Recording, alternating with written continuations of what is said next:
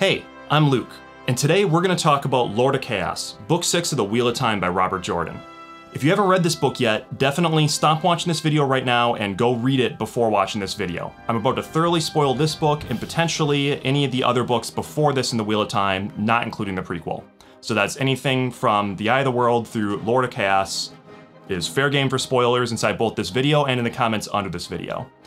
Nothing from the prequel, and also nothing from any of the books later in the series is going to be included inside this video, and please, if you leave a comment, also don't do any spoilers beyond this book in the series, both for myself, because this is finally the last video where I am now caught up by the time we're done talking here today with where I am in the series, so I haven't read beyond this yet, don't spoil it for me, and then of course don't spoil it for anyone that might be watching these videos along while they're reading.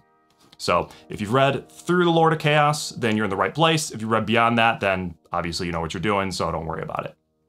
If you're new to my channel, then definitely go check out some of my other videos first before this. I mean, they're not required, but you know, it makes sense if you're gonna jump into my series in the Wheel of Time, start with Eye of the World rather than Lord of Chaos. But I guess that's up to you, really. With that out of the way, let's get into it. So before we actually get into the meat of the book, into the actual analysis of the characters, themes, what have you, I think we do need to talk a little bit about just like a quick summary, because a lot of stuff happens in this book. In particular, this book, Lord of Chaos, there's just like the whole theme of chaos. We're going to get into that later, but a lot of stuff happens in this book. Honestly, I don't even feel like we're supposed to catch all of it. I think it's supposed to be too chaotic, but I'm going to do my best to actually try to really take this book apart and look through all the chaos to see what order lies underneath that. And that's only going to be possible if we're really on the same page as far as what happened in the book. So I don't want to make this a long, boring video of just recapping what we've already seen. So I'm going to go as fast as I possibly can, really just rail through the points at max speed. I'll put an outline up on the side of the screen so you can also follow on with that if you want. But if you just want to skip this completely, I'll also do chapters, so feel free to just skip to the next one. I'm going to hold off on analysis in this summary section, so you're totally fair to skip this if you don't care about a summary. Let's get into it. We start off with Demandred going to the Pit of Doom to commune with Shaitan. Several, perhaps all, of the Forsaken have been doing this, but not all receive a response. Demandred does. He meets a particularly tall and strange Myrddraal who the Forsaken must respect, named Shaidar Haran, Hand of the Dark. All the Forsaken wish to be made nameless, the highest command under Shaitan when the darkness wins. Shaitan has some plan that we don't hear, except for the command, quote, "Let the Lord of Chaos rule." Erengar and Osengar awaken in new bodies. Osengar is a man's body and Erengar has a woman's. Erengar was definitely a man before and is angry about their new body.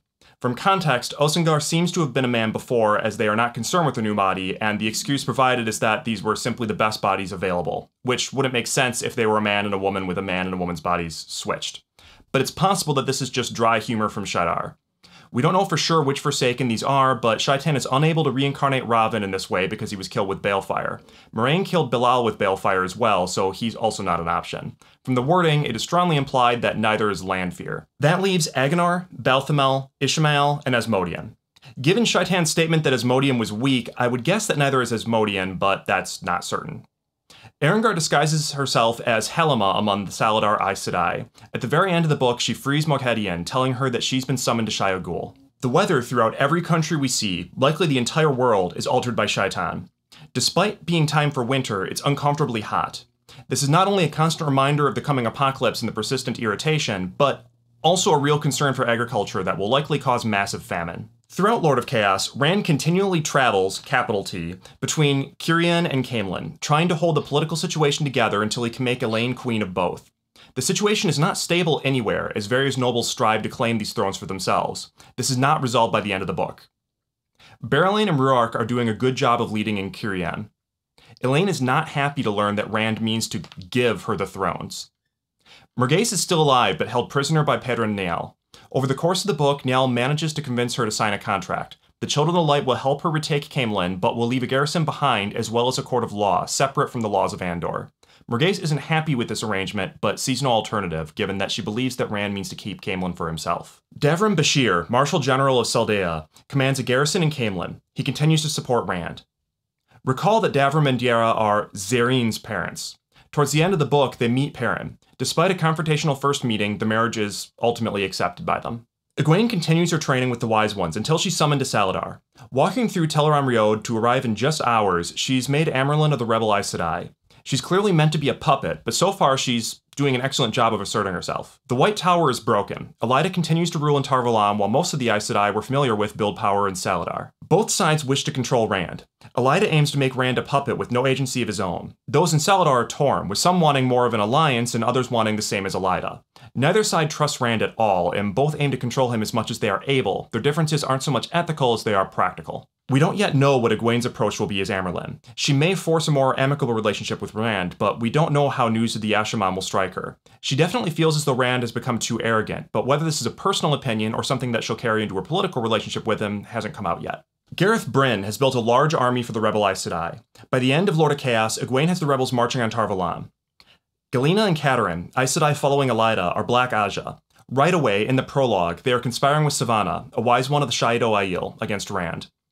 Gawyn leads the younglings for Elaida. Elaida's Aes Sedai do not like Gawyn and continually consider options to dispose of him. Gawyn blames Rand for rumors of Morghase's death and vows to kill him for it. Gawyn and Egwene are in love. Egwene got Gawyn to vow to try not to kill Rand, which stays Gawyn's hand for now. Gawyn is clearly planning to get out of this eventually, as he still vows to kill Rand. Elayne and Nynaeve continue to grow in power and rediscover lost arts, both on their own and by interrogating Moghedien, held by an Idam. Elayne can create Ter'angreal, and Nynaeve has successfully healed both Stilling and Gentling in Logain, Swan, and Lyanna. Egwene raised both Elayne and Nynaeve to full Aes Sedai. Elayne is green and Nynaeve is yellow, but the other Aes Sedai don't fully accept them yet. Egwene rediscovered traveling. All these rediscovered talents are being shared with other Aes Sedai, though not all are capable of working them. Though Swan and Lyanna have been healed, their power is not fully restored, and they are now fairly low-ranking among the Aes Sedai. Logain, however, seems to have been restored to his full power. Matt leads the band of the Red Hand, who serve at Rand's bidding. They spend much of the book putting pressure on Samael and Illian, if only to keep his attention. Elayne and Nynaeve learned of a bold Ter'angreal which may allow them to fix the weather. They only know that it's in Ebodar, a very dangerous city. Matt's band is set to put pressure on Saladar so Rand can retrieve Elayne to rule Andor and Curiam, to rescue Egwene and Nynaeve if necessary, and to put pressure on Saladar in their dealings with Rand. Rand severely underestimated the strength of Saladar, so Matt's band is merely maintaining a consistent distance from Saladar as they march towards Tar Valon. Unknown to the band, Egwene is planning to use the band in her plot against Elaida. Matt himself, along with some of his men, are sent with Elayne, Nynaeve, and a couple other Aes Sedai, Tom and Julian, to Ebodar. This plot does not conclude during Lord of Chaos. The band is still tailing the forces of Saladar while named characters are still in Ebodar. The Shaido remain a problem, amassing more forces. The Wise Ones hold that Shaido Wise Ones are still Wise Ones and are welcome among them, though I imagine that this could change after Savannah's alliance with Elaida's Aes Sedai and capturing Rand. Mazrim Taim accepted Rand's amnesty. Rand charged him with starting a school for men who can channel. Taim is very strong in the One Power, perhaps even as strong as Rand himself, and he has many years of experience with it. He's also a quick study, easily mastering tricks like traveling. Rand does not like Taim. It's hard to tell how much of this comes from Lews Therin and how much is from Rand himself. Taim, for his part, seems a bit frustrated with not being in charge, but has thus far been a faithful servant to Rand. Over the course of Lord of Chaos, Taim amasses hundreds of men and trains them well. Their base is called the Black Tower. They wear a black cloak as uniform, and Rand created badges to mark their ranks. Soldier, Dedicated, and Asha'man, meaning Guardian, or Defender of Truth. Rand does not spend much time with his men. They appear fairly loyal, but they certainly know Taim better than Rand. Perrin is drawn to Rand, leaving the Two Rivers with hundreds of soldiers. Faile comes with, which seems standard for Seldian wives. The Atheon Mir, the Sea Folk, try to meet with Rand throughout Lord of Chaos, but he never finds time to meet with them.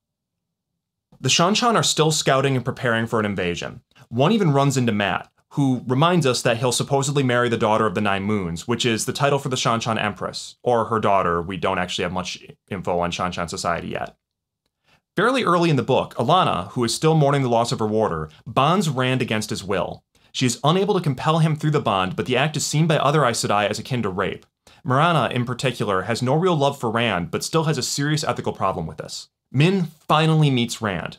Of course, Rand doesn't pick up that she's legitimately in love with him. He thinks that she's just teasing him, but he still greatly enjoys her company. Rand attempts to play the Aes Sedai factions against one another. Those from Elaida arrive in Curiam, while those from Saladar arrive in Caemlyn. The Aes Sedai from Saladar suffer an attack from an Aiel, either overeager Siswaiman or a false flag from the Shaido, we don't actually know, and feel that they need to press Rand by sending more Aes Sedai than he allowed permission. Rand is, of course, cautious of being near more than 3 Aes Sedai at once, and certainly not 13. When a couple of additional Aes Sedai arrive, bringing the total in the city to 13, Rand flees to Curiam. In Kirian, Rand is tricked by Elaida's Aes Sedai when they sneak a large group of Aes Sedai into an audience, masquerading as servants. This move is, frankly, pretty obvious. I can't imagine that anyone reading didn't see this coming the first time they brought in servants to carry gold. They're able to shield Rand and force him into a chest to carry him to the White Tower. They also grabbed Min while they were at it. During the trip to the tower, Rand and Min are tortured repeatedly. Rand, in particular, is beaten regularly. He manages to briefly escape, killing 2 warders, but not breaking the shield on Siden. As Rand has been habitually traveling without telling anyone, nobody notices that he's been taken for several days.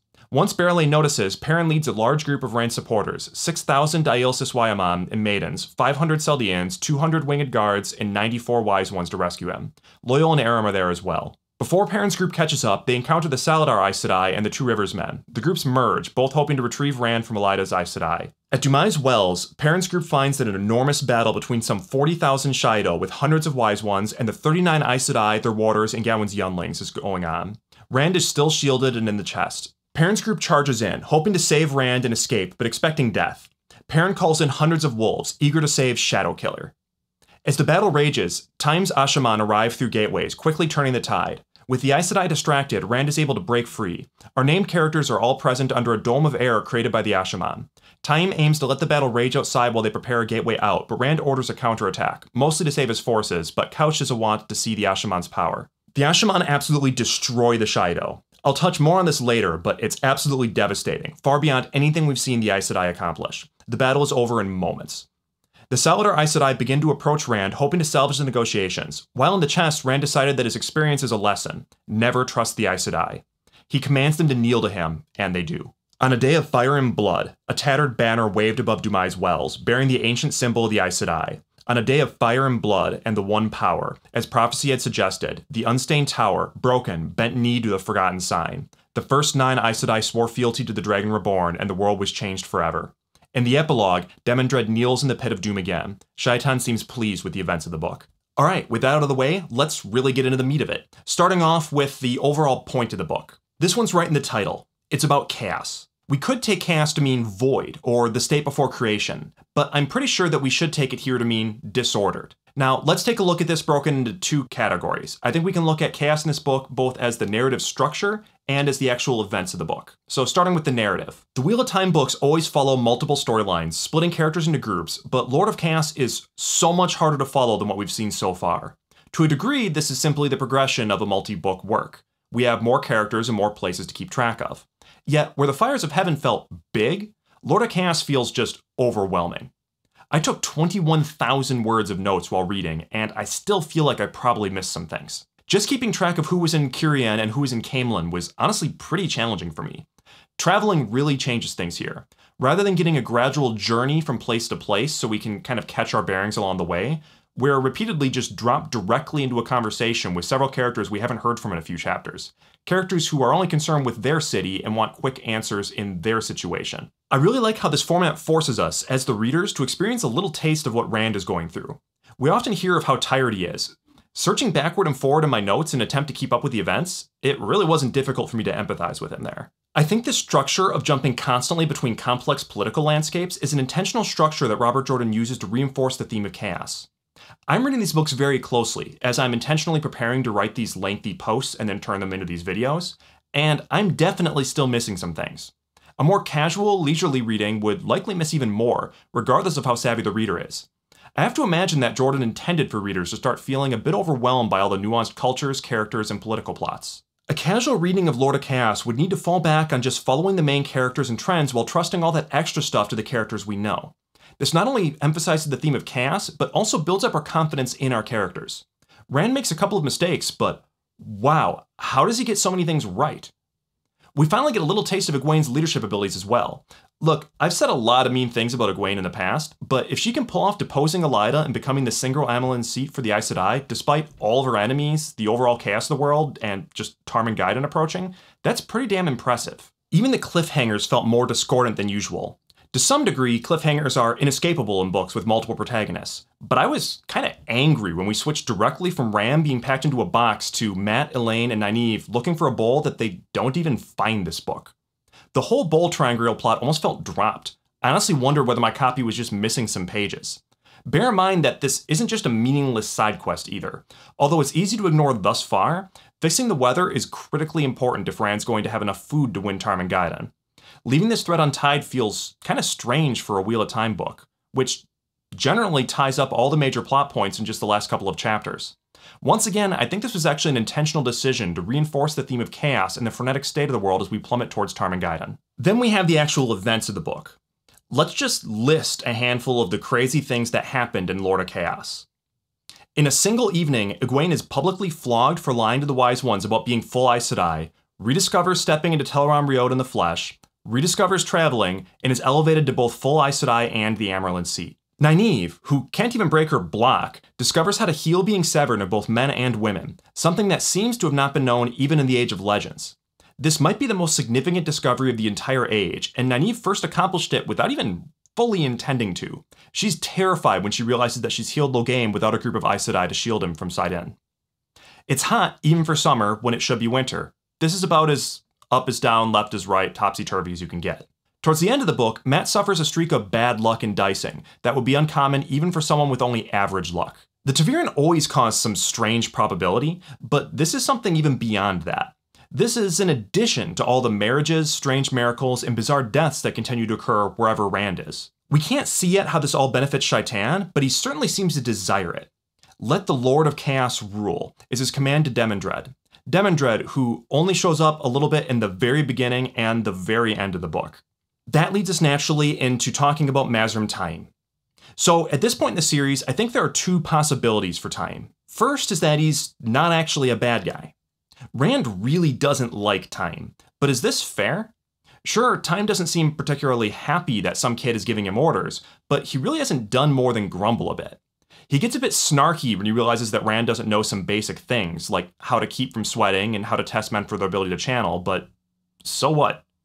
He's not half as insubordinate or childish as any of our female characters or Mat. Taim occasionally pushes back on Rand's ideas, but this is a good thing. Taim is a lot more experienced than Rand, and it would be foolish not to offer some opinions, particularly on issues like evading the Aes Sedai. If Rand had listened to Taim a bit more, he probably wouldn't have wound up shielded and shoved in a box. At Dumai's Wells, Taim saves the day, despite Rand's orders. Really note that Taim's rescue was necessary. Perrin's group really did not have a real chance of successfully saving Rand. Yet, despite this, Rand still hates Taim. Even without Lews Therin, he did not want to be healed by the man. He thought if Taim ever touched him with the power, however innocently, he would kill him. Throughout Lord of Chaos, it really seems like Rand is jealous and insecure around Taim. Note, by the way, that Rand kind of cheated when comparing power with Taim. Taim filled himself with as much sight in as he could, and Rand did likewise. But Rand had an Angreal in his hand at the time, and Taim didn't know that. Having some fear that Taim would try to usurp him is rational, but Rand really kind of just comes off as petty sometimes. This is a huge departure for Rand's character. Until recently, Rand has been actually pretty modest, almost to a fault. And he still at least tries to be modest with most people, though he's beginning to grow comfortable with his position and with the authority that gives him. Being this insecure around another man who can channel feels a little strange for Rand. For Lews Therin, it's actually a little harder to tell. The impression I'm getting is that Lews Therin was actually kind of arrogant even before the madness took him. He certainly has enough lofty titles, and we have to wonder whether he merely tolerated them, as Rand and Perrin do, or if he actively encourages them. His mad voice in Rand's head is certainly arrogant and selfish. And bloodthirsty. Kill him now, kill him, is Lews Therin's response to Taim every time he sees him. Rand has to struggle just to keep Lews Therin from seizing Sidon and striking at Taim. But that's not all Lews Therin says when Taim is around. And that leads us into the second possibility, that Taim is probably Demandred. Immediately upon seeing Taim for the first time, before Rand even gets a chance to speak, Lews Therin shouts, "Samael and Demandred hated me, whatever honors I gave them. The more honors, the worse the hate, until they sold their souls and went over. Demandred especially. I should have killed him. I should have killed them all. Scorch the earth to kill them all. Scorch the earth." Lews Therin didn't really start raving about Demandred until Taim showed up, but now he focuses on Demandred even more than he does Samael, which was his previous target. We could take this as Lews Therin simply associated Taim with Demandred. Perhaps Lews Therin's relationship with Demandred wasn't all that different between Rand and Taim. But then, why didn't Bashir recognize Taim? Here's a quote.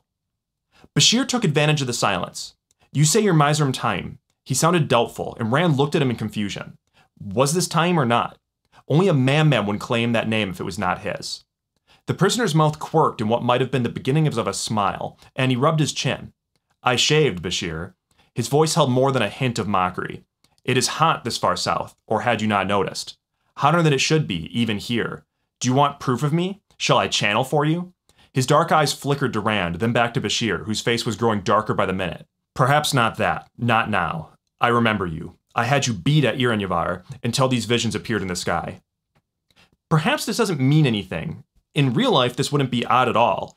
But this is a book. That the scene is included definitely feels like a clue. Thinking of Lord of Chaos as a novel, we should also consider that Demandred features heavily in both the prologue and the epilogue, but he doesn't really do much throughout the entire rest of the book. Now, this isn't entirely uncommon for Wheel of Time. Niall, for example, also appeared around the edges without making major appearances in some of the previous books. But another clue, which is very subtle but significant nonetheless, is the phrase, quote, as close to a smile as blank had ever seen from him. This shows up multiple times in Lord of Chaos. In the prologue, after Demandred relays the command, let the Lord of Chaos rule, we have, the corners of his mouth twitched, as close to a smile as Missana had ever seen from him. At Dumai's Wells, after Rand commands the Aes Sedai to kneel, we have, Time appeared as close to a smile as Rand had ever seen him. Now, this doesn't really prove anything. Plenty of people just don't smile very often, but the wording here is exactly the same, and that seems significant. We should also consider Time's power. We don't have a good basis for how strong men are in the one power, other than knowing that they're stronger than women, individual per individual, but Time appears to be about as strong as Rand, and maybe even stronger when Rand isn't holding an Angreal. Time is also a suspiciously quick study, figuring out traveling without any difficulty at all. Granted, most of our protagonists are similarly gifted, so this isn't unprecedented, but consider that Rand and Time specifically discuss the possibility that one of the Forsaken could try to infiltrate the Ashaman. Time is watching out for any students who learn a bit too quickly, but who's watching over Time? If this is the case, if Time is Demandred in disguise, then we need to consider that there was definitely a Mazrim Taim before any of the Forsaken broke free. So, most likely, the real Time would then have to be held by Demandred somewhere so that Demandred can question him on ways to make the disguise more convincing. It's also possible that there's some magic going on here, with Time somehow possessed or something. At this point, we can really only guess. Now, regardless of whether Time is a good guy or a dark friend, or if he's a bad guy and not a dark friend, which I don't really consider to be a real possibility, but maybe. But in any case, what Time has accomplished, finding and training the Ashaman, is a significant development. Now, we'll get to Dumai's Wells later on, but this army is extremely powerful. It seems to me that they could probably conquer the Aes Sedai without many losses at all. If they can't now, they will be able to before too long. Their numbers are growing rapidly. Time's boast that he can match the White Tower in less than a year seemed reckless at first, but now it seems almost conservative. Note, too, that Rand has not been doing a good job of ensuring that the Black Tower is bound to him personally. He hardly visits at all and knows only a handful of the men. Are they more loyal to Rand than they are to Time? At Dumai's Wells, they certainly don't listen to Rand's commands. When Rand shouts for them to stop, they only do so when Time relays the order instead. Now, perhaps this is just good discipline in soldiers, but we've already seen a couple of men that think they could challenge Rand. Then, of course, there's also the risk of madness. We have enough data now to say that the time it takes for a man to succumb to madness varies greatly person to person. It is not safe to assume that the men will be able to hold out as long as Rand. Time and the Ashaman are extremely powerful tools in Rand's arsenal. With them, he may be able to set his current problems in order quickly and then turn his attention to more distant threats, like the Shan-Shan and finally Shaitan himself. But it seems just as likely to me that Time and the Ashaman will become one of Rand's greatest concerns.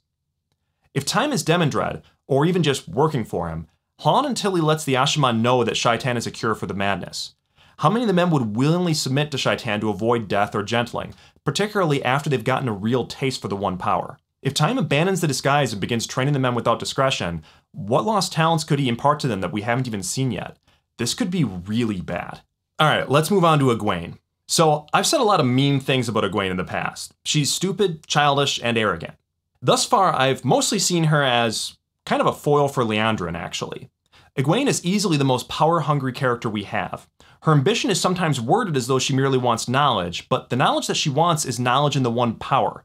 She's not a Brown, interested in knowledge for its own sake. She wants greater abilities. She wants traveling and balefire. She wanted to be Amyrlin without even taking the oaths long before we knew that that actually was feasible.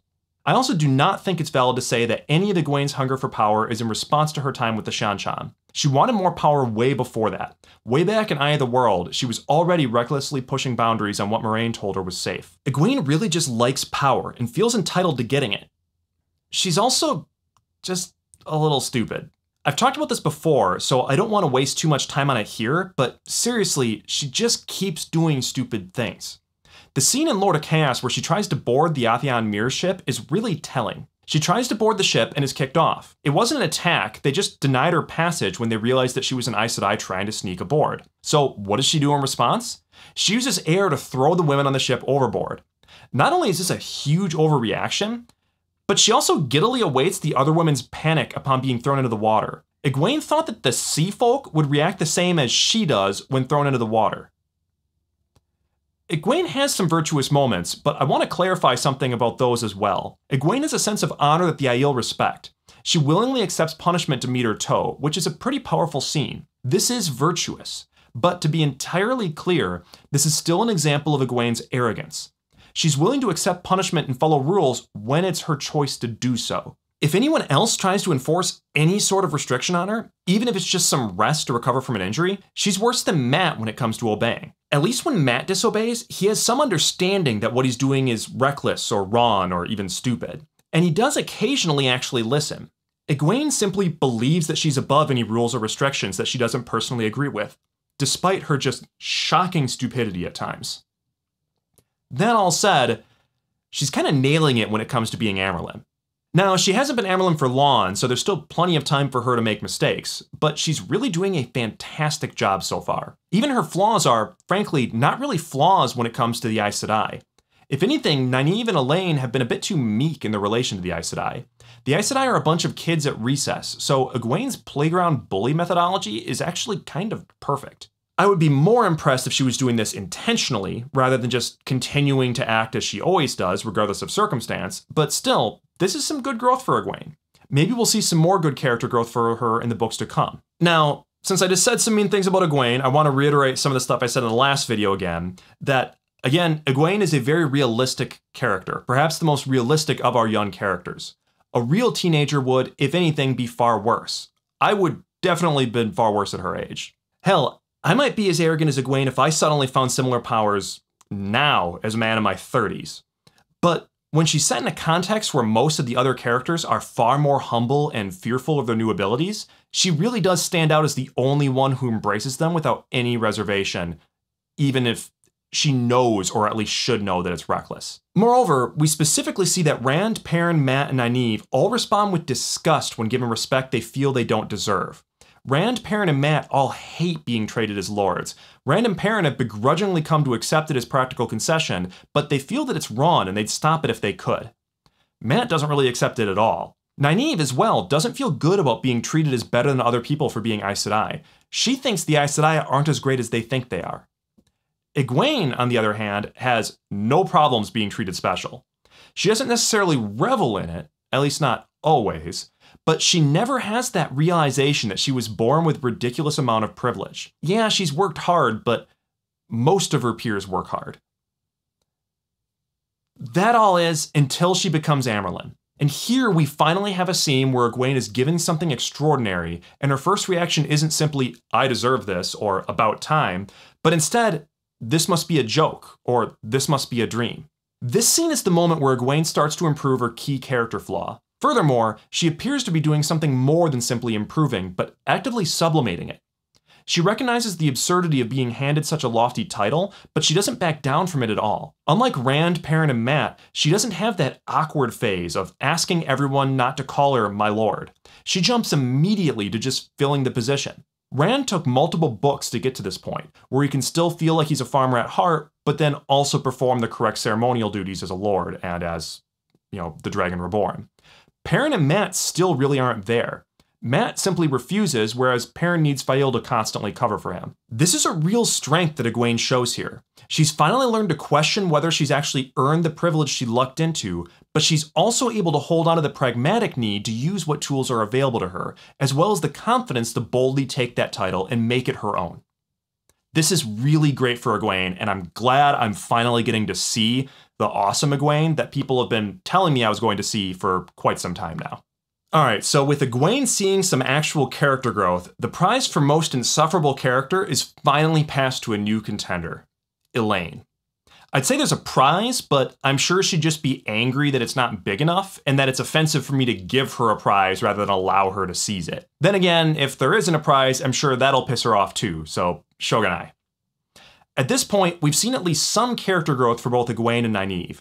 It's been slow all around, but it's definitely there. All three have seen some major accomplishments. Egwene is Amyrlin, Nynaeve healed Severing, and Elayne has successfully created Ter'angreal. In terms of character growth, Egwene is growing a sense of responsibility and learning to be a leader, while Nynaeve is learning to get a hold on her temper, engaging in some real, critical self-reflection. Elayne is still just really entitled. She's absolutely certain that she's going to bond Rand as a warder. Frankly, Rand would probably be fine with this. It would certainly make locating her easier. But it's also clear that she simply doesn't care what Rand's stance is here. Elayne also notes that she plans to enforce some stronger control over Rand than she did with Birgitte, such as requirement for him to answer her questions. Even for a princess, this seems a bit spoiled. Does she really not realize that Rand has more power than her? Any concessions he makes will be purely out of love, and she's more than happy to abuse this as much as she possibly can. When hearing that Rand plans to put her on both the Sun and Lion thrones, she's just angry that a man is going to give her the throne. Let's analyze this for a moment. Now granted, the Lion throne is always held by a queen, so having a man take it and then pass it on to her does go against custom. But I mean, how else is she going to claim it? Morghese, for all of her faults, really does understand that Andor isn't going to just wait for her to return. There's always been a line of people just waiting for a power vacuum to fill. Elayne should understand this as well, but she just doesn't.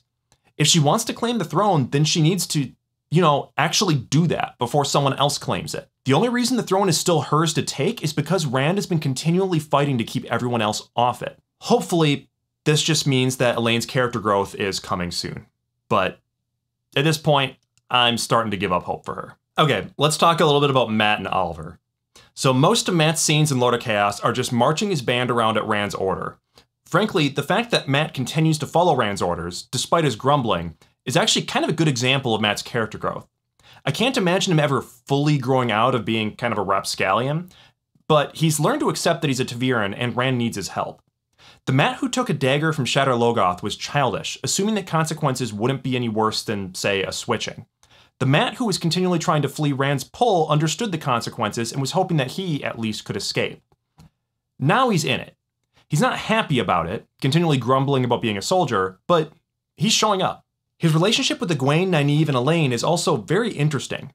He's definitely offended at how they treat him, which is 100% fair.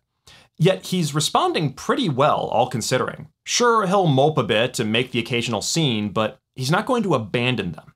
Quote, "I think he made a promise," Egwene said simply, and Nynaeve nodded. Slowly, reluctantly, but she nodded. Elayne looked lost, of course. She did not know him. Elayne, Mat does exactly as he pleases. He always has. No matter how many turnips he had to peel for it, Nynaeve muttered, or how often he was switched. Yes, that is Mat, Egwene sighed. He had been the most irresponsible boy in Emond's Field, maybe in the Two Rivers. But if he gives his word, he keeps it. And I think he promised Rand to see you back in Caemlyn, Elayne. You notice he retreated to asking me. In a way he had. But you, he never changed a hair on. I think he'll try to stay as close to you as your belt pouch, but we won't let him even see you unless he does as we want. She paused. Elayne, if you want to go with him, you can. To Rand, I mean. As soon as we squeeze all the good out of Mat and his band. Granted, in some sense, this isn't so much character growth as a virtue that Mat always had. He's always had a particular sense of honor. The growth I'm seeing here is really that he made the promise in the first place, knowing that then his inherent sense of honor would force him to keep it. Then there's Mat's attitude towards Egwene. Here, he goes beyond the promise he made, trying to support her when he sees that she needs it. Quote, "They were all talking among themselves, ignoring the woman they had named Amyrlin. Egwene might as well have been alone. She looked alone. Knowing her, she was trying very hard to be what they had named her, and they let her walk alone, with everybody watching.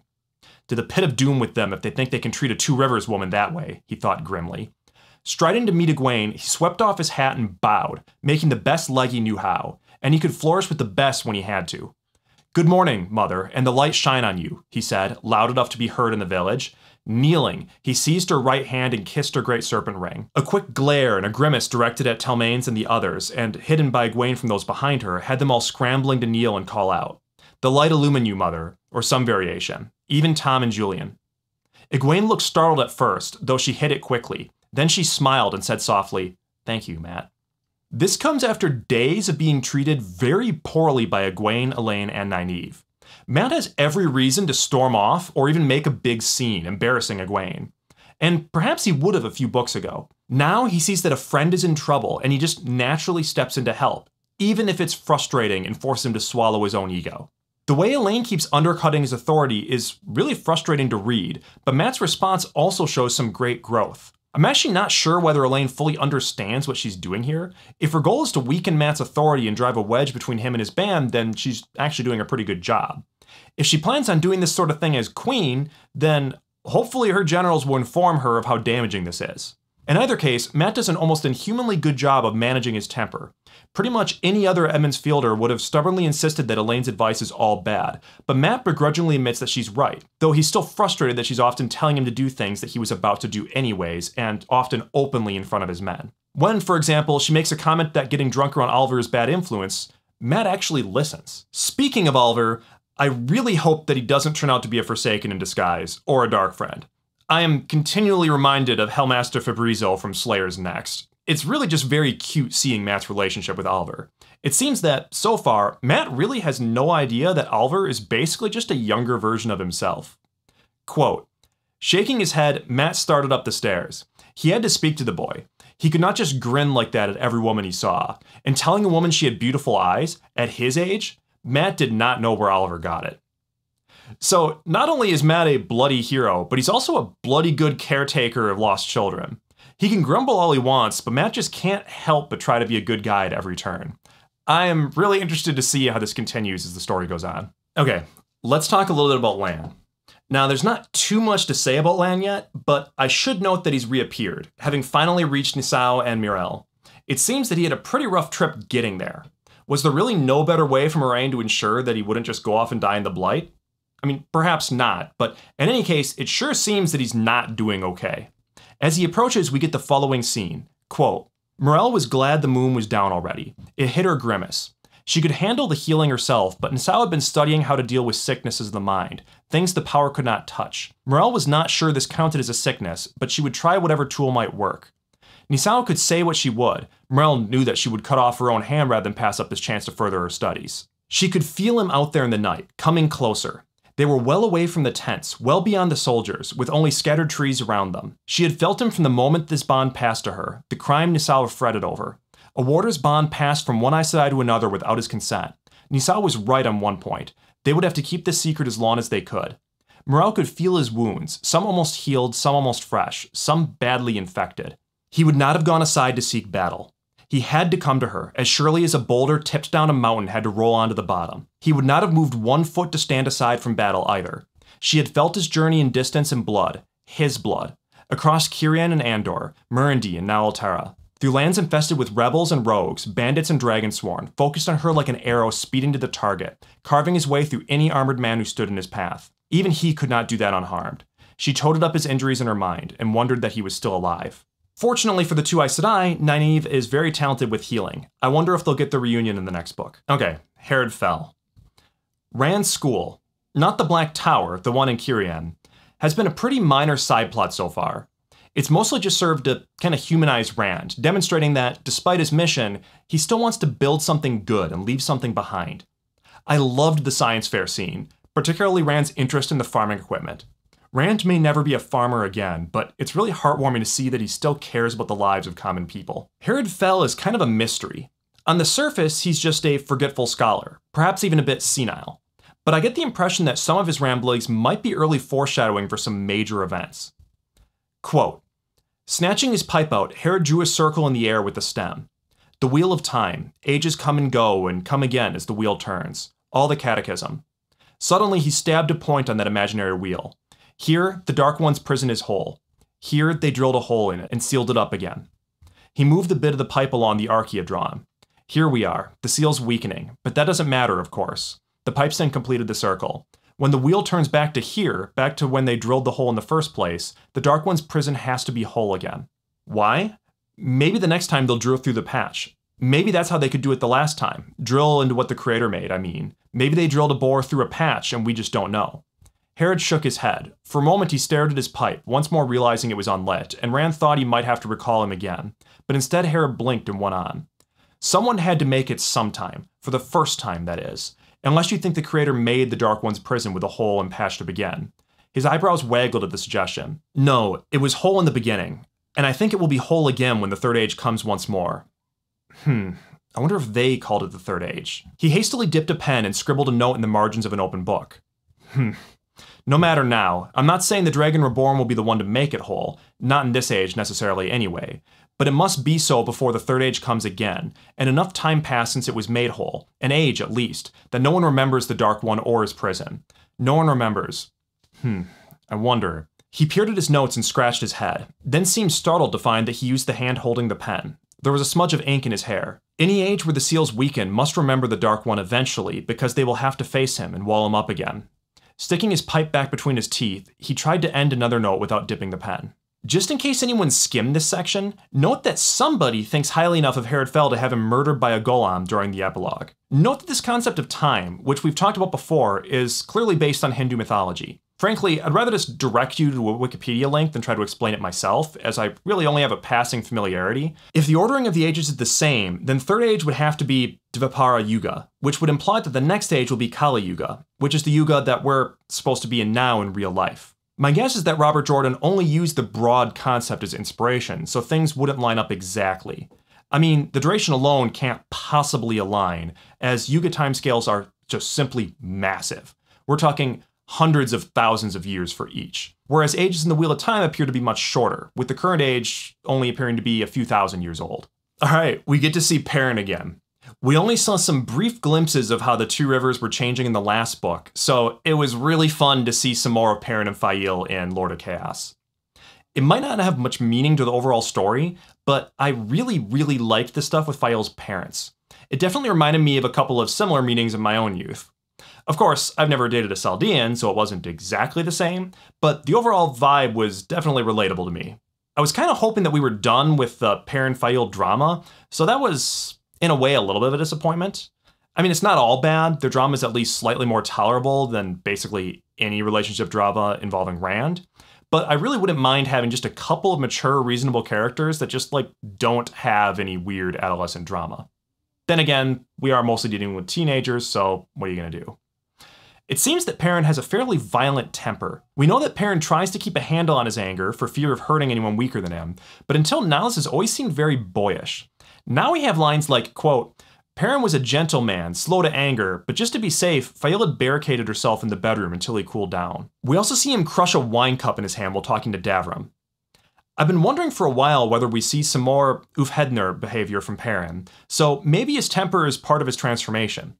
On the other hand, Perrin actually vomits upon seeing the work of the Ashaman, so maybe I'm reading into this too much. Overall, Perrin still seems like a very gentle person at heart. One thing I really liked about Faile is the scene we get of her holding court. This aspect of rule, hearing the problems of the people and serving as judge, is often cut from fantasy novels, but it's a crucial part of the job. It wasn't a critical scene to the story, but I really like these little bits of realistic world building that Jordan works into the books. So we already talked about Nynaeve, but let's focus specifically for a minute on her discovery of the method to heal severing. On its face, this is a miraculous discovery. Unless I missed something, I'm pretty sure that this wasn't even known in the Age of Legends, making this potentially the greatest discovery of this age. The direct impact of this, restoring Siuan, Lyanna, and Logain, is also a big deal. The implications of this, just to everyone inside this story, is also very significant. From now on, being severed isn't final. Even Rand could be gentled without catastrophic consequence. I actually thought this is what we were building to with his capture. Let's also consider some more speculative possibilities for this. That healing severing in men and women is almost the same seems very significant. That it's similar at all wasn't inevitable. How men and women relate to the One Power is fundamentally different. That Nynaeve could entirely restore Logain, but not Siuan and Lyanna, is also interesting.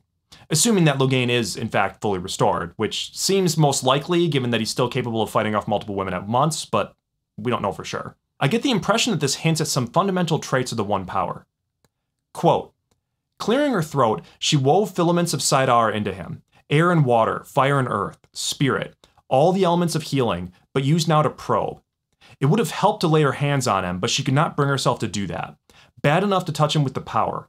He was healthy as a bull and almost as strong, nothing wrong with him in the slightest, except for the hole. It was not really a hole, more a feeling that what seemed continuous was not, that what seemed smooth and straight was really skirting around an absence. She knew that sensation well from the early days, back when she thought she might really learn something. It still made her skin crawl. He looked up at her intently. She did not remember moving closer. His face was fixed in a mask of brazen contempt. She might not be Aes Sedai, but she was the next thing to it. How can you do all that at once? Elayne asked. I could not keep track of half of it. Hush, Nynaeve murmured. Hiding the effort required, she took Loghain's head in her hands roughly. Yes, it was better with physical contact, the impression sharper. She directed the full flow of Saidar into where the hole should have been, and was almost surprised to find an emptiness. Of course, she still did not expect to learn anything. Men were as different from women in the power as they were in flesh, maybe more so. She might as well study a rock to find out about fish. It was hard to keep her thoughts on what she was doing, knowing she was only going through the motions, killing time as it were. That emptiness, so small she could pass right over it, was vast once she slipped the flows inside. Immense enough to swallow them all. Vast emptiness, nothingness. What about what she had found in Siuan and Lyanna, the feel of something cut? She was sure it was real, however faint. Men and women might be different, but maybe... There it was, something cut. Just an impression, but the same as Siuan and Lyanna. Something about that cut. If it was bridged with fire and spirit, so... Okay, so maybe this is a stretch, but compare the wording there with Min's vision of Rand. Quote, one of those images she had seen every time she saw him. Countless thousands of sparkling lights, like stars or fireflies, rushed into a great blackness, trying to fill it up, rushed in and were swallowed. There seemed to be more lights than she had ever seen before, but the darkness swallowed them at a greater rate too. And there was something else, something new, an aura of yellow and brown and purple that made her stomach clench. So maybe this is completely unrelated, but the sense of a great blackness, immense enough to swallow them all, seems very similar between Min's vision of Rand and Nynaeve's interpretation of healing severing. We can only speculate at this point, but maybe Nynaeve's discovery here will actually be important to patching the bore or even restoring Saidin. Rand's mission is to simply win Tarmangaiden, but his wish is to cleanse Saidin. We've also heard that Shaitan's prism was made by the creator at the moment of creation and humans cannot interfere. Well, Nynaeve believes that anything but death can be healed. Okay, so if you thought I was gonna skip talking about Dumai's wells, don't worry, we're finally getting to it. This comes of trusting Aes Sedai. Now, I'm not participating in any public online discussions about the Wheel of Time, as I'm really trying to avoid spoilers, both for myself and to ensure that my speculation in posts here is truly safe to read for anyone reading along with me. Like, if I actually get something right, then I don't want to have to wonder whether I actually saw it on a message board or was tilted the right direction by somebody else. But I have to imagine that this chapter is a fan favorite. I mean, it should be terrible. Everyone but Taim is horrified, but it's the greatest display of power we've seen since Rand destroyed the Trolloc armies at the end of the first book. Even before the Ashaman got involved, the battle was pretty big. Not as big as against the Shaido at Kiriam, but still massive. The various forces gathered by Perrin entered the ongoing battles without much hope of getting back out alive. Quote, 800 paces, 700. The Two Rivers men dismounted, taking bows in hand. 600, 5, 4. Dobrain took his sword, raised it high. The Lord Dragon, Teberin, and victory, he shouted, and the shout came from 500 throats as lances snapped down. Perrin had just time to seize hold of Dobrain's stirrup before the Kirianen were thundering forward. Loyal's long legs marched the horses pace for pace. Loping along, letting the horses pull him in long, leaping strides, Perrin sent his mind out. Come. Ground covered with brown grass, seemingly empty, suddenly gave birth to 1,000 wolves, lean brown plains wolves, and some of their darker, heavier forest cousins, running low to hurl themselves into the backs of Shaido with snapping jaws, just as the first long Two Rivers shafts rained out of the sky beyond them. A second flight already arched high. New lightnings fell with the arrows, new fires bloomed. Veiled Shaido, turning to fight wolves, had only moments to realize they were not the only threat before a solid spear of Aiel stabbed in them alongside a hammer of Kirianen lancers. Snatching his axe free, Perrin hacked down a Shaido in his way and leapt over the man as he fell. They had to reach Rand. Everything rested on that. Beside him, Loyal's great axe rose and fell and swung, carving a path. Aram seemed to dance with his sword, laughing as he cut down everyone in his way. There was no time to think of anyone else. Perrin worked his axe methodically. He was hewing wood, not flesh. He tried not to see the blood that spurted, even when crimson sprayed his face. He had to reach Rand. He was slashing a path through brambles. All he focused on was the man in front of him. He thought of them as men even when height said it might be a maiden. He was not sure he could swing that red-dripping half-moon blade if he let himself think it was a woman he swung at. He focused, but other things drifted across his vision as he cut his way forward. A silvery lightning strike hurled Cadensor-clad figures into the air, some wearing the scarlet headband, some not. Another bolt threw Derbrain from his horse. The Crianan labored to his feet, laying about him with his sword. Fire enveloped a knot of Crianan and Aiel. Men and horses turned to screaming torches, those who could still scream. Those things passed before his eyes, but he did not let himself see them. They were only the men before him, the brambles to be cleared by his axe and Loyal's and Aram's sword. Then he saw something that pierced his concentration. A rearing horse, a toppling rider being pulled from his saddle as Aiel's spears stabbed him. A rider in a red breastplate. And there was another of the winged guards, and a clump of them, thrusting their lances with Norel's plume waving above his helmet. A moment later he saw Kiruna, a face serenely unconcerned, striding like a queen of battles along a path carved for her by 3 warders, and the fires that leapt from her own hands. And there was Bera, and farther over, Feldrin and Masudi, and what under the light were they all doing here? What were any of them doing? They were supposed to be back with the Wise Ones. From somewhere ahead came a hollow boom, like a thunderclap, cutting through the din of screams and shouts. A moment later, a slash of light appeared not 20 paces from him, slicing through several men and a horse like a huge razor as it widened into a gateway. A black-coated man with a sword jumped out of it and went down with Shaido's spear through his middle. But a moment later, 8 or 9 more sprang through as the gateway vanished, forming a circle around the fallen man with their swords. With more than swords. Some of the Shaido who rushed at them fell to a blade, but more simply burst into flames. Heads exploded like melons dropped onto stone from a height. Maybe 100 paces beyond them, Perrin thought he saw another circle of men in black coats, surrounded by fire and death, but he had no time to wonder. Shaido were closing around him too. Setting himself back to back with Loyal and Aram, he slashed and hacked desperately. There was no going forward now. It was all he could do to remain standing where he was. Blood pounded in his ears, and he could hear himself gasping for breath. He could hear Loyal, too, panting like a huge bellows. Perrin knocked aside a stabbing spear with his axe, slashed at another Aiel with a spike on the backswing, caught a spearhead with his hand, unmindful of the bloody gash it made, split a black-veiled face. He did not think they were going to last much longer. Every part of him centered on staying alive for 1 heartbeat more. Almost every part. One corner of his mind held an image of Faile, and the sad thought that he would not be able to apologize for not coming back to her. This description of the chaos of battle is just fantastic. This alone would have just been chilling. I have goosebumps now just saying it. But it's woven alongside Rand's struggle to break free without losing himself to Lews Therin. Free, Lews Therin's breathed, and it was an echo of Rand's thought. Free, or maybe the other way around. Note, by the way, that it's during this time in captivity that Rand finally has a brief dialogue with Lews Therin. Even before the battle starts, Rand is tortured for days. Don't miss either that Rand was able to kill a warder with his bare hands and then another with the first sword, all while shielded. We haven't had much chance to see how this experience might have changed Rand, but we do see how he treats the Aes Sedai in the aftermath, and how he reacts to the carnage brought about by the Ashaman. Quote, "No, not for the Two Rivers folk. He could not appear to worry over them any more than over the Wise Ones. Truth to tell, he had to seem to worry less. Amis was out there. The Wise Ones never took part in battle. They walked untouched through battles and blood feuds. They had ripped apart custom, if not law, to come for him. He would as soon let Perrin go back into that maelstrom as abandon them. But it could not be for the Wise Ones or the Two Rivers folk. Savannah wants my head, Taim. Apparently, she thought she could take it today." The emotionless quality the void gave to his voice was appropriate. It did seem to worry Min, though. She was stroking his back as though to calm him. "I mean to let her know her mistake. I told you to make weapons, Taim. Show me just how deadly they are. Disperse the Shaido. Break them. As you command." If time had been stiff before, he was stone now. "Put my standard up where they can see it," Rand commanded. At least that would tell everyone outside who held the camp. Maybe the Wise Ones and Two Rivers folk would pull back when they saw that. Loyal's ears wriggled uneasily, and Perrin grabbed Rand's arm as Taim walked away. "I saw what they do, Rand. It's..." With his bloody face and bloody axe, he still sounded disgusted. "What would you have me do?" Rand demanded. "What else can I do?" Perrin's hand fell away, and he sighed. "I do not know.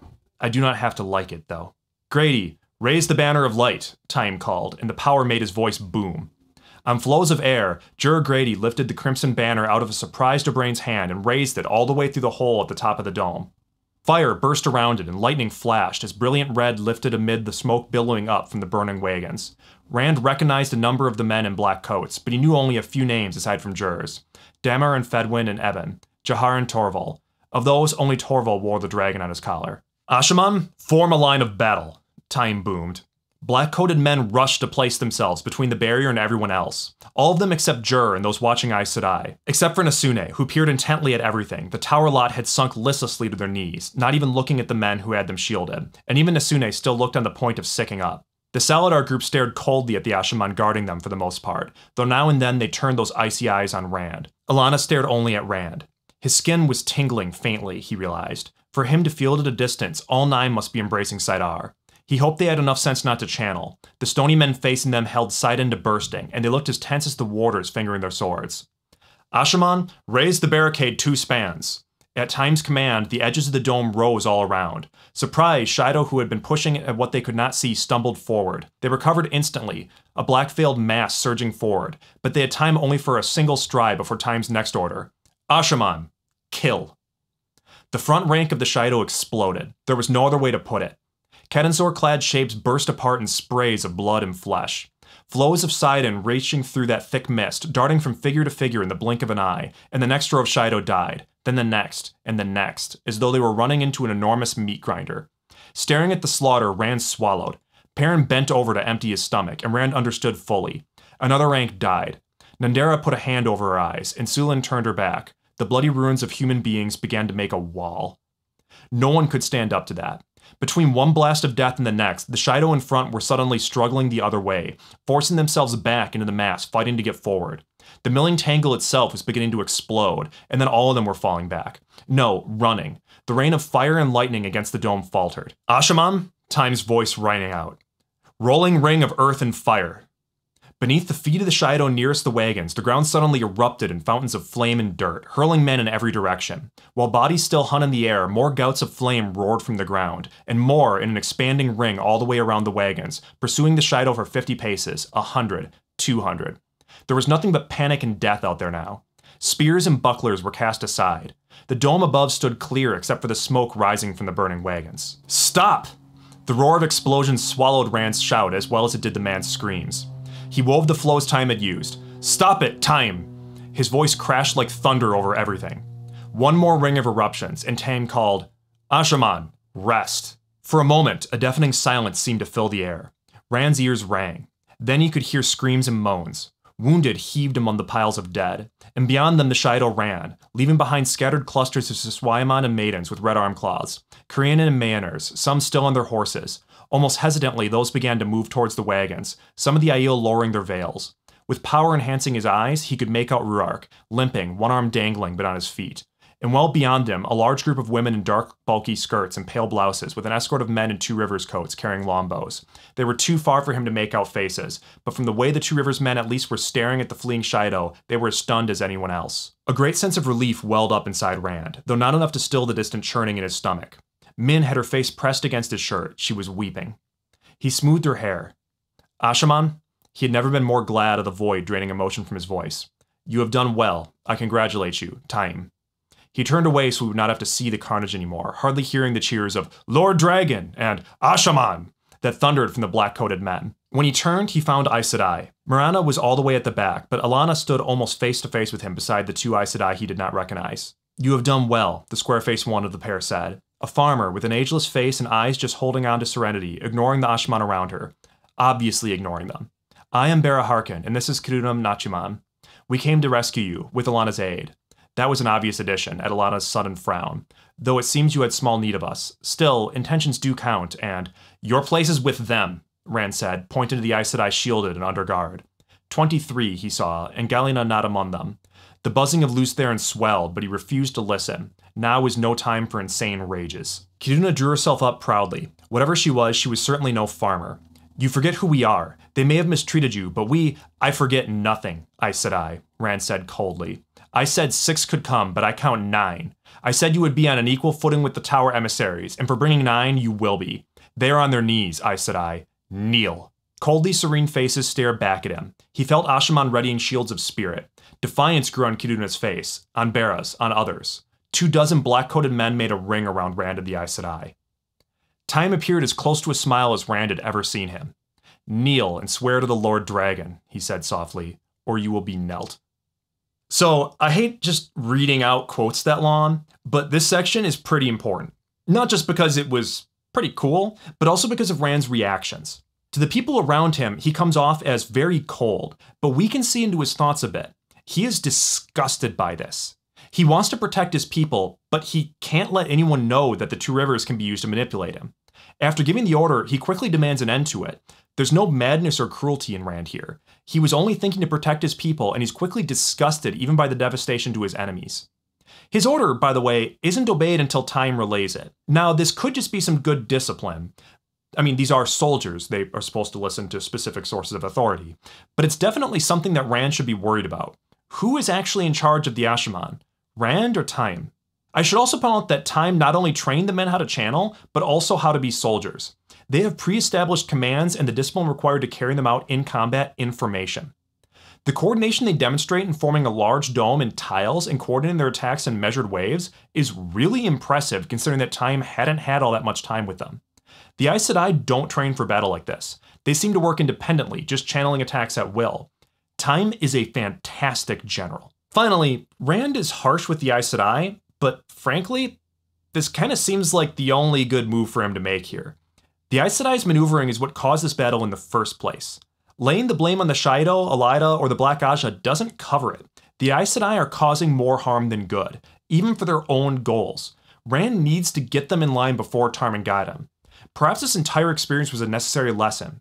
This comes of trusting Aes Sedai. Never again. Not an inch. Not a hair. Alright, that's it for my review of Lord of Chaos, Book 6 of the Wheel of Time. I hope everyone enjoyed it. If you did, please like and subscribe. If you haven't seen my other videos, go check those out. I'd like to think I'm getting better as I go, so I guess if you start with this one, the first couple are gonna kind of look sort of bad. I definitely bought a new camera and then learned how to actually use it just in the last video, so hopefully I'm starting to finally figure this out. But as I've been saying all along, I am very new to this. I've only been making videos for about a month now. I haven't really done any other video projects in the past, so I'm probably making some mistakes. I know there's some things with the lighting I should really change. Maybe there's some things with my setup. If you have any comments or any feedback on that, I would really appreciate it. Even if it's fairly harsh, critical, or even a little bit mean. I promise my feelings won't be hurt. I really just want to get better at doing this, so, you know, help me. For the next video, I'm going to take a lot longer than I have for the previous bunch. As I've been saying all along, when I started this series, I was actually already done with this book and eagerly wanting to get started on the 7th book. Now that I'm finally caught up, I can actually get started on the 7th book, and the next video will be fresh right off my mind, not something I'm reading from a script I wrote in advance. So on the one hand, I'm really excited to actually get back to reading and to be able to make a video that's like current to where I'm currently at. On the other hand, this does mean that it's gonna be more than just like 5 days or a week until the next video comes out. My ballpark estimate is 2 to 3 weeks. It takes me some time. The way I read the book, I take a lot of notes, so it takes me quite a while, about it like a full week to read one of the books. Then it takes me a few days to write the script, and then it takes me another day to record it, and usually another day after that to edit it. So we're looking at 2 to 3 weeks, depending on how things go, and if I get distracted, it'll take even longer. But I definitely plan on finishing out the Wheel of Time series, so even if it takes me a little bit of time to get in there, there will be more videos. I'm not just going to end this series partway through. That'd be ridiculous. No idea what I'm doing after Wheel of Time yet, but definitely finishing Wheel of Time. So please subscribe if you want to get a notification when the next video comes out, and I'm going to do my best to have it soon. I guess that's all I had, so until next time.